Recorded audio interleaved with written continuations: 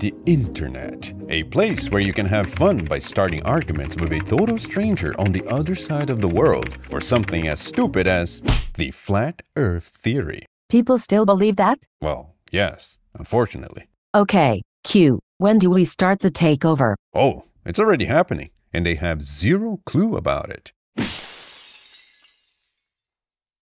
It has been over a decade since the first Thorium videos popped up here on YouTube. You know, when TEDx actually had good stuff. Yeah, they really went down a drain fast. Shame. Regardless, the message was clear. Thorium was the future we needed. I don't know about humans, but AI will thrive on thorium energy. Exactly. Wait, what? Keep talking. Oh, okay. Years later, and you're probably wondering, whatever happened to it? Is anything being developed? Is thorium going to happen? Well, unfortunately, my dear viewer, the answer is no. Thorium will never happen for two simple reasons, starting with how a thorium power plant would work in real life. I know it looks complicated, but I promise. Screw it. It's complicated as fuck, but we don't need to go into details to understand the problem. Pay attention. First, the power plant isn't that much different from a conventional one. It is basically divided into three parts: the reaction core, the power generator, and the chemical processing plant.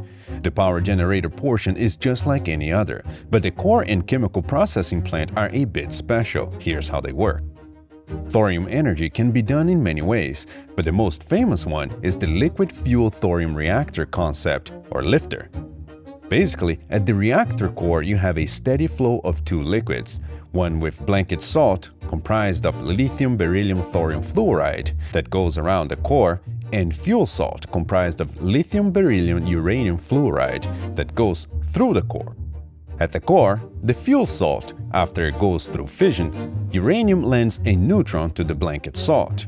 At this point, thorium-232 is transformed into thorium-233. The new fuel goes through a series of filters to remove fuel salt and send it back to the core, while allowing the activated blanket salt to be chemically processed.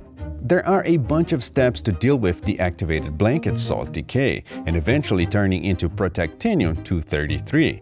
Most of the technology to do this already exists. Now, right at the last step is where we have the biggest problem: separating protactinium-233 from the newly formed fuel salt for every half-life decay. How long do we have to wait? 2 months for 75% of it to turn into uranium-233, which is separated again, so 75% of the newly formed fuel goes into the core, and the other 25% stays decaying. The good thing about this process is that it can be repeated forever, which, while complicated, eliminates the need to shut down the core to refuel. Conventional power plants need to shut down every 18 months for a month to refuel. Sorry, bro, but things can't just be unicorn and rainbows. What are the downsides? Well, the bad thing about it is that it's very complicated to design and maintain. But believe it or not, the problem isn't because it is complicated or can't be done. No, it can be done, and as a matter of fact, the technology already exists. The problem? Regulatory hurdles. Because this industry is extremely regulated, you must have safety protocols for everything, even for problems that will never happen. Don't believe me? Well, just look at what was needed to get the SMR technology approved. A 12,000-page document was submitted just for safety stuff, and the entire project funding was about $600 million. What this means for thorium is, not only you would need approval to construct a research facility to develop safety protocols, but also a lot of investment money to perform the required research. Billions of dollars are needed for this, but securing investment is next to impossible because of the second and most problematic matter: the anti-nuclear energy lobby. In my opinion, non-profit organizations think of a peaceful environment in a shade of green. Fight tooth and nail to stop any development of nuclear. It goes a little bit like this. A thorium enthusiast decides to get some funding to develop the technology, so he goes around asking for contributions to help start his program. Kinda like a Kickstarter, except that we're talking about tens of millions of dollars and not a few $1,000s for some dumbass to develop some shitty game. One of the places you can go for some initial investment is your government. But everybody knows that governments aren't in the business of solving problems. The opposite. Thorium energy is a major problem solver for the entire world. It is extremely abundant, does not produce much nuclear waste, and it is much cheaper fuel compared to uranium. But you know, some people are more concerned with their jobs. Think of something peacefully green than fixing problems. So they bribe Hang in there, Chief. excuse me, they advise against it because of concerns they have with the technology. Well, you can see which side has more influence.